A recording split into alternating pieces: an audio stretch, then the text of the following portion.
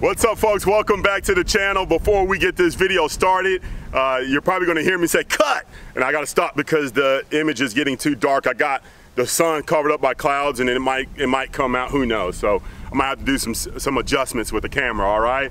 What we have here is the Hybrid-50 as a clip-on thermal. If you follow me on IG, you've already seen the content. You see me sharing some of this with the different setup.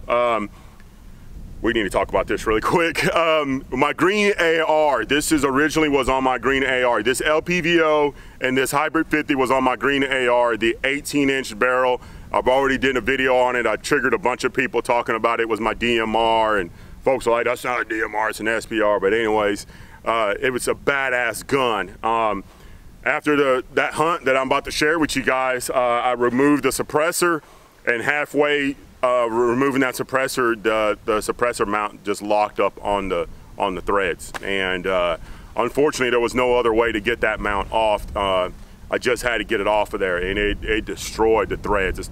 They call it thread galling, and so that rifle's taken apart, and we have the PWS MK116 and 7.62x39 as a mock-up. We're using it as an example to show you guys how it looks like on a rifle that's pretty average. This is probably the average length a lot of people use.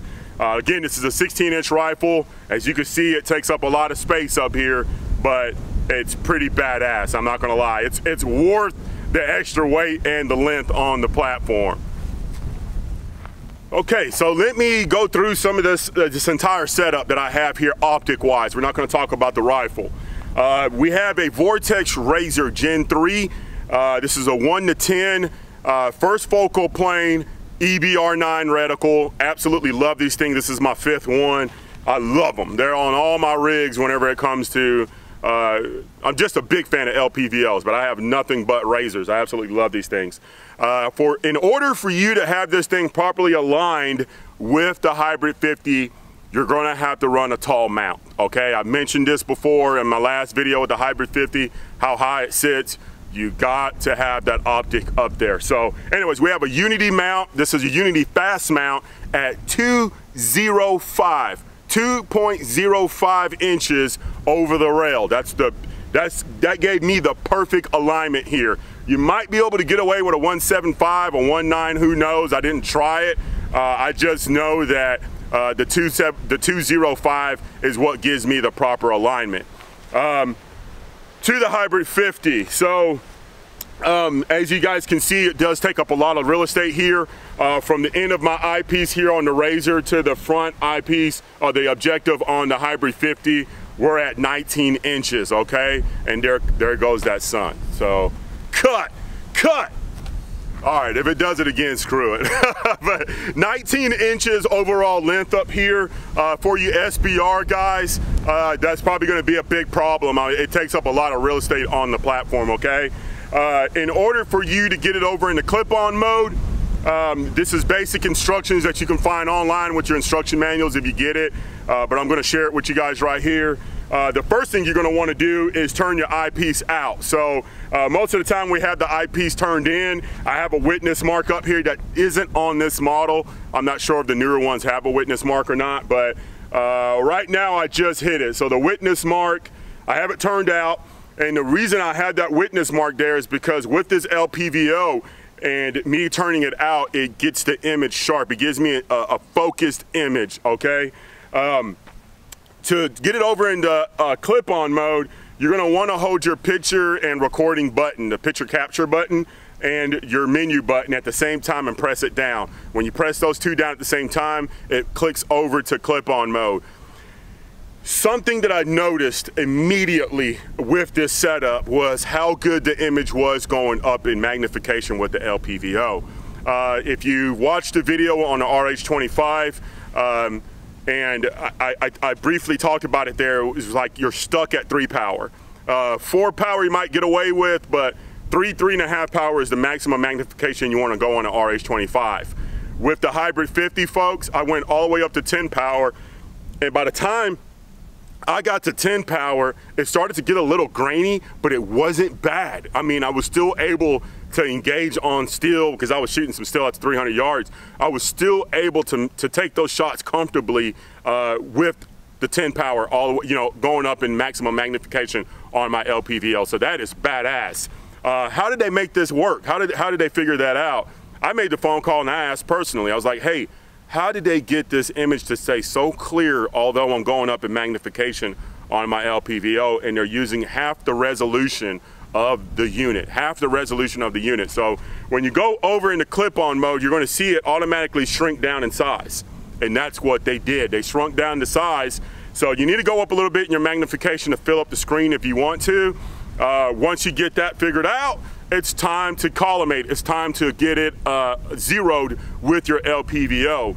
One thing that I'm noticing online, and it's misleading to a lot of people, when they hear the word clip-on, they think they can just get a clip-on thermal, throw it in front of their LPVO or big optic, and think that their zero is not compromised. They think that their point of impact is still going to be the same. That is not true. As soon as you put a thermal clipped on in front of your day optic, you have to get the thing collimated and aligned. And it's not that hard. You just hit the menu button down. You'll see it if you own one. The first thing that's going to pop up is going to be a reticle with a small gun. You click on that and you're going to get your X and Y. That X and Y is going to allow you to move the screen just like the RH25 and get it to where you can get your point of impact aligned with your LPVO. So if you're one MOA at 100 yards, and this is what I experienced as soon as I put it on in front as a clip-on, I was 6 inches low and about 3 inches to the left. I had to make those adjustments with the screen to get it aligned with my LPVO. So do not change the zero on your LPVO. You have those adjustments in the Hybrid-50. I'm not gonna lie to you guys. I am that guy I like to badmouth new things, new ideas. I hate on it before I try it. And this is, it's been like this for a while. And I was knocking this. I was like, it's gonna be another RH25, and there's nothing wrong with the RH25, but the thing that the big issue that I ran into with the RH25 was limited with range. So a lot of the animals that we hunt are within 150 yards. Sometimes they're 50 yards, and the RH25 was badass for that. But whenever it was time for me to take the longer shots, I wasn't comfortable because I couldn't go up into magnification with my optic. It started to get really grainy. So it had its limitations. With the Hybrid-50, like I said, going up in magnification was not an issue. Another thing that was really pleasant was how clear the image was. What you guys are about to see is exactly what I was looking through on my eyepiece. Another thing, you are not going to see my reticle. So you're just going to see this image without a reticle, and you're going to see the pigs dropping. But I am using the EBR9 reticle on the Vortex Razor. I'm not using it illuminated. I'm just using, actually I am using it illuminated because I have a black reticle on here and I use black hot. So I have it set on like level 1 for the illumination, the center part of the EBR9 reticle. That is red, and that's what I'm using to place my shots. So that's pretty much it. Everything else is just basic information that you can find online or in the manual. But I do want to share this with you really quick. When you upload videos from the Hybrid-50, you're going to get half that image. So I'm going to share the first clip that I got. It was a bunch of pigs scattered out, but Chris found a bunch of pigs the previous night, and he was like, hey, come out. So I went the next night with that setup, and we got really close. But there was a solo pig off to the left. You're going to see footage with the uploaded size, and I'm going to share that with you so you can see how it uploads. And then the rest of the footage, I'm going to crop it to fit the screen, and I'm going to probably throw my own audio in there because my own audio, the audio I got is way better than the audio off of the Hybrid-50. Although this is the best, this thing records the best audio out of all the iRay scopes that are available. This has the best audio, but I want you guys to hear those thuds. I want you guys to hear those hits. But enough of me talking, let's get straight to the footage.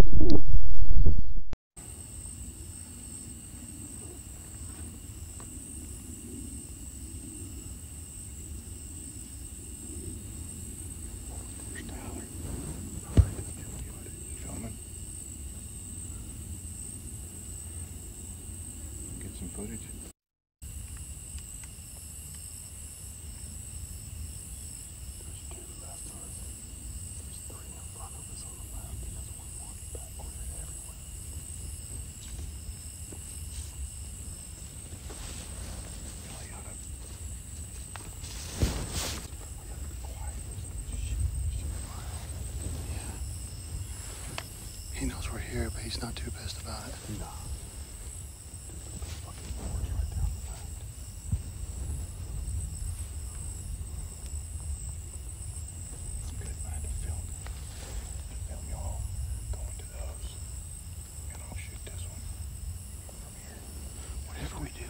We should double on those. They're box spook. They're box spook.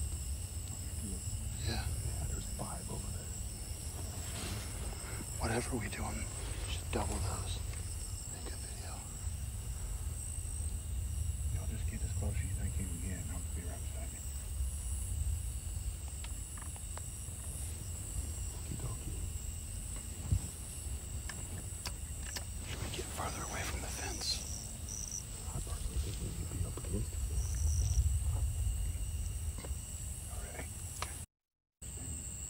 All right, Chris, get the big one in the middle on the right. Okay? Big one on the right in the middle? Yeah, I got the one in the dead middle. Okay. Okay? Yep. Ready, Anthony? Yes. All right, 3, 2, 1, boom. 3, 2, 1.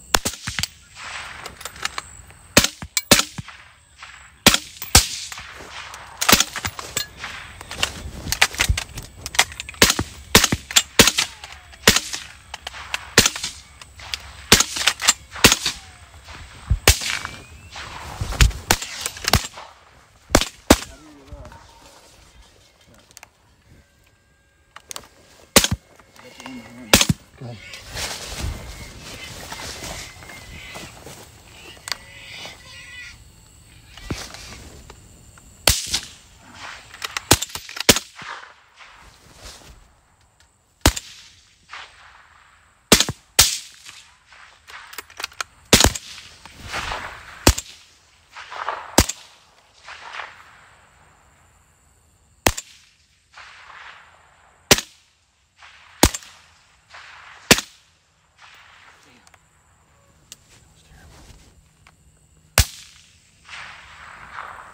There's one to the right of y'all. One to the right of y'all.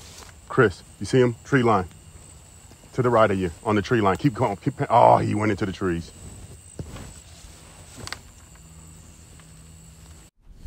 I hope you guys enjoyed that. Again, the rifle I was using was the green AR. I had the Otter Creek Labs Polonium on there, this optic, and this Hybrid-50. That's exactly how it was set up. I was using 223, the 62 grain, the control K, the Lehigh projectiles. I love that stuff. Copper bullets, badass. It puts the hammer on them. But folks, overall, I think it's a badass clip-on thermal, although it's big. I just want to get this information out there. Again, it's 19 inches from the objective to the eyepiece. Overall length with the heavy Vortex razor, they're heavy. Mount, battery, and optic, you're looking at 5.5 pounds on top of your platform. So you're gonna add some weight. But a lot of people are always curious about clip-ons.